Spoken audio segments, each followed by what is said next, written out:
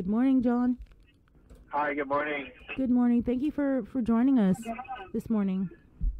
I'm on the road, so I hope our connection holds. But yeah, I know that there have been a lot of calls, I'm sure, throughout the week and so forth Yeah. about what's happening in schools, and especially amid the rising cases. So I did just want to take the opportunity to let people know. I don't have the information, but I know you guys do.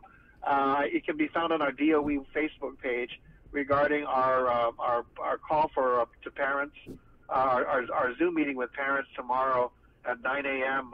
Saturday morning. To really discuss what we're doing, where we're at with our parents and the general public, and to talk about what we're planning for, and to get further input and concerns, and have that conversation directly, with our parents, anybody else who would like to listen in.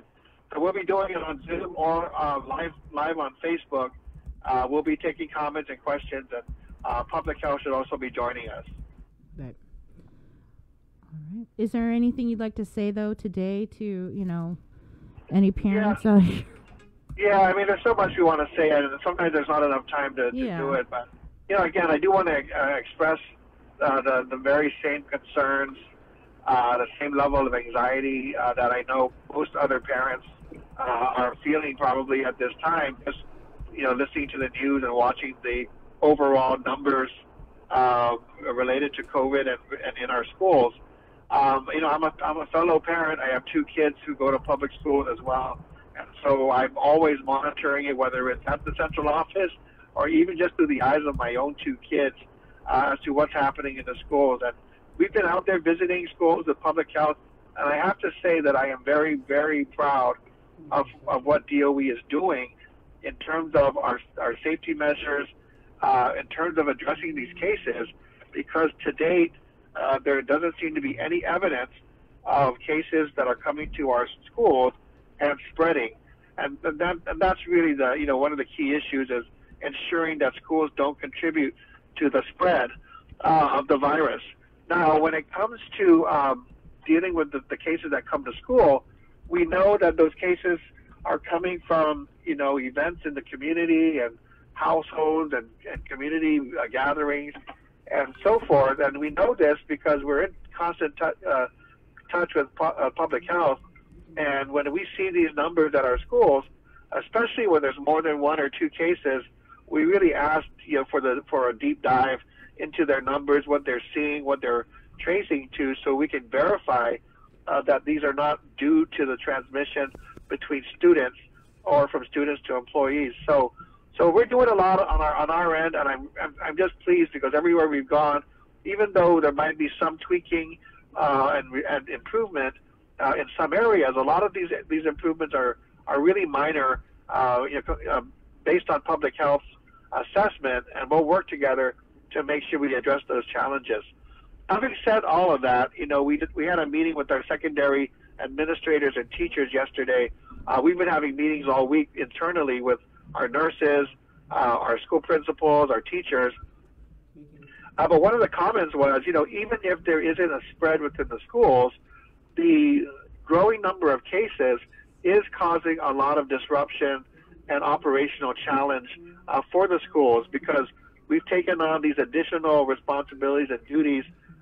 So when a case comes in, if it's one case, you've got the school nurse activated, the administrator activated, our social workers activated, on the phone with parents, on the phone with Public Health, making sure that everybody understands what they need to do to clear, to go quarantine, get tested, get cleared.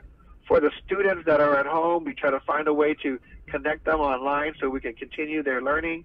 For the employees who have to be quarantined, we now have to find people to fill in if they're in the classroom or to assist with supervision. That's just one case. So you can imagine 2 cases, 3 cases, 5 cases at a school. That challenge multiplies even if we're not seeing spread in schools. So the longer that this goes on, where the numbers are high in the community and increasing in the community, you can bet they're going to increase, at the doorsteps of our schools. It is causing a problem, and we've got to figure out, what our options are if the community transmission does not get under control. So we'll be talking about, what we're looking at in terms of numbers, what we're doing to try to make sure we get the stories behind these numbers so we can ensure that our kids are safe and protected. But on the other hand, we have to talk about what our options are in the event that it makes sense to modify, what we're doing, whether it's to go into cohorts, which means dividing our school populations in half or into 3 groups and have them come on alternating days, or, to move more students online and shift teachers from the classroom online. We've got to go through that process of really nailing down those options and those operations. Also talking about, what do we do for food? How does this affect busing? All these things that need to be factored in. We're currently, working through to make sure we're prepared for any scenario. So that's what we're going to talk about with our parents, share our thought process, share what we're looking at, and also hear, their concerns and their suggestions as well. John, I know there's a lot of time sensitivity, right, with this meeting. So what are you tracking in terms of, from the meeting, gathering all the input to actionable results? Well, I think for us, we just have to be clear. There are going to be impacts from any decision that we put forward, right? So there's, so number one is, what are the options and what are those impacts? Because, going to cohorts, might help with, lessening the number of kids on campus. It means that if we are going to, if they're solely going to be face-to-face on one day and then at home doing work, the next day, it's going to have an impact on the pace of teaching and learning, right? So, we have that issue to deal with where we had tried to do 5 days of instruction, whether or not that can continue under a cohorted approach, that's going to be an issue. There are going to be parents who may not be able to find childcare for their kids if their kids are not going to be at school every day. That's something we need to kind of hear more about, if there's going to be any issue and how many parents that'll affect. Again, looking at other ideas, I mean, there are some people who've approached me and said, hey, go cohorts, do it by grade level. And I've had to say, well, we can't do it by grade level because even though you lower the number of kids on campus, they're going to be in the same classes with their, at the same time.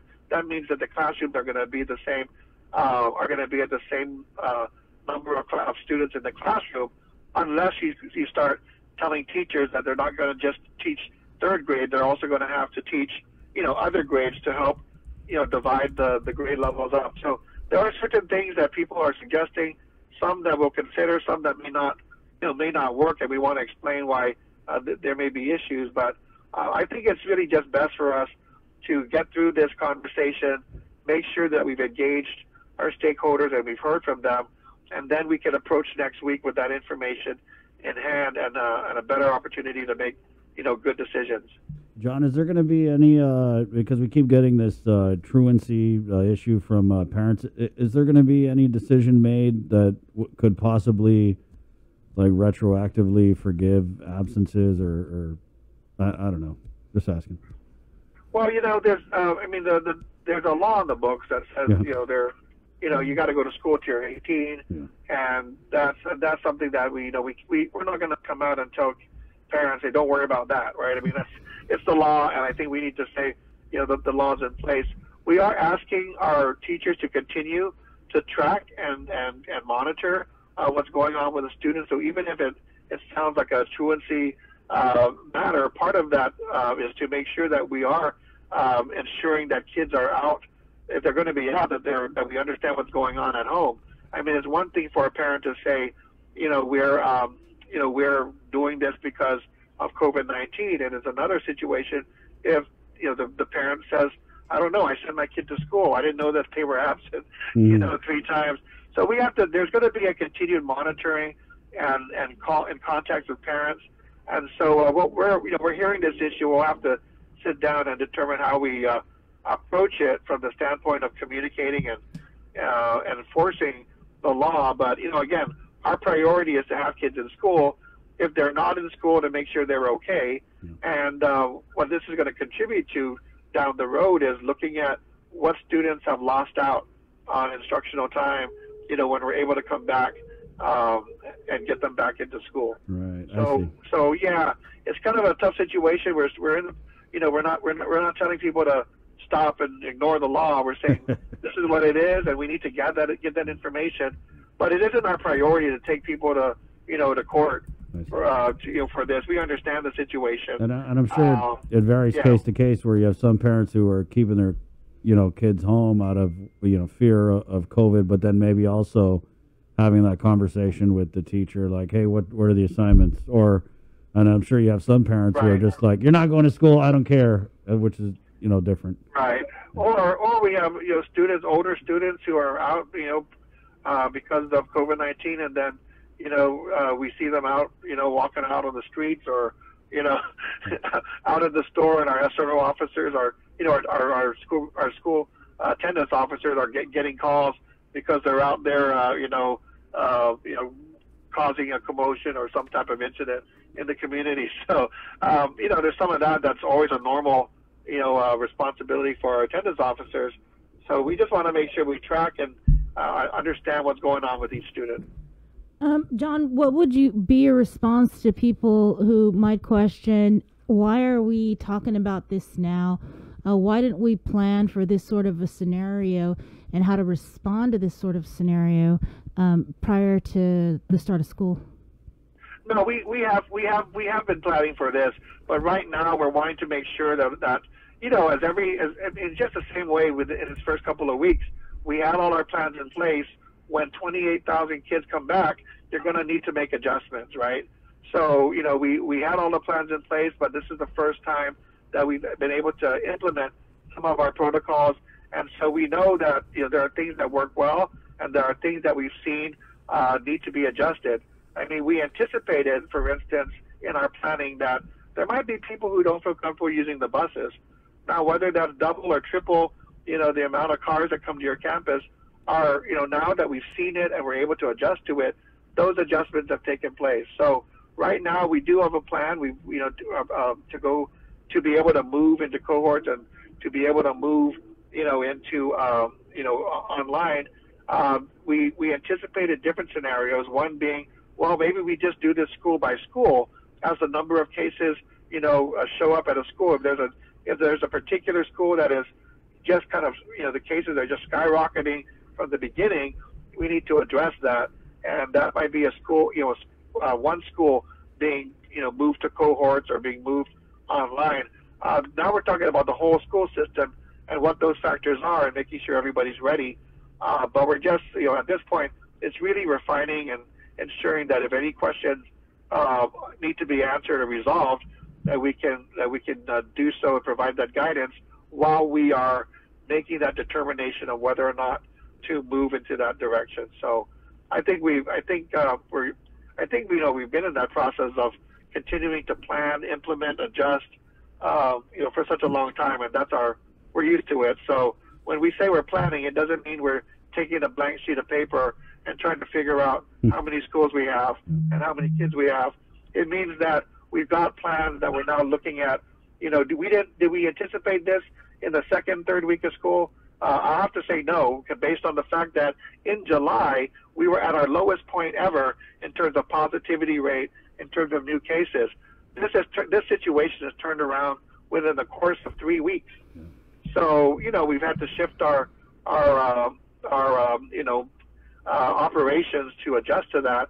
And again, we'll continue to improve. So what we're doing is just making sure all our administrators are comfortable, that their teachers and staff are well informed, should that become the scenario that we go into, and then the communication with parents as well. John, so, I know lots to do for yeah. When you're talking, the last question, when you're talking about the options, right? So I know that we're talking about cohorts, we're talking about migration to online, but can you kind of explain why hard copy is the least talked about option?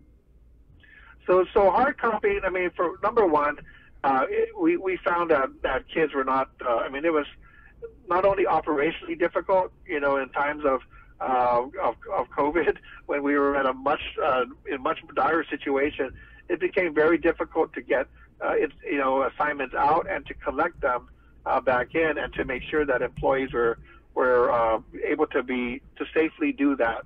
So there's an operational logistical issue. We have to reserve Fridays for that so that we can manage the drive-through and so forth. So there's some operational issues. And then academically, the students on hard copy have the hardest, have fared the worst in terms of being able to get, instruction and guidance from teachers. A lot of the students I've talked to, switched from hard copy to either online or face-to-face because they said their parents couldn't help them at home. So there's a lot of reasons why we said this is not really working. It doesn't mean that people can't get assignments, to do at home, but it's not going to be an available option for people to do solely hard copy. Again, it doesn't mean that hard copy materials cannot be made available to students. There just won't be a dedicated model of learning. It'll really be dependent on how, the teachers and the students kind of work through that if that need arises. Well, John, sounds like there's a lot of moving parts to any decision you guys, and that's an understatement, might have to make. So we're going to go ahead and let you go and do that? Yeah. All right. Yeah, thanks for coming on, John. Absolutely. Thanks so much. There you go. It's 8:38. We're going to put the Zoom link.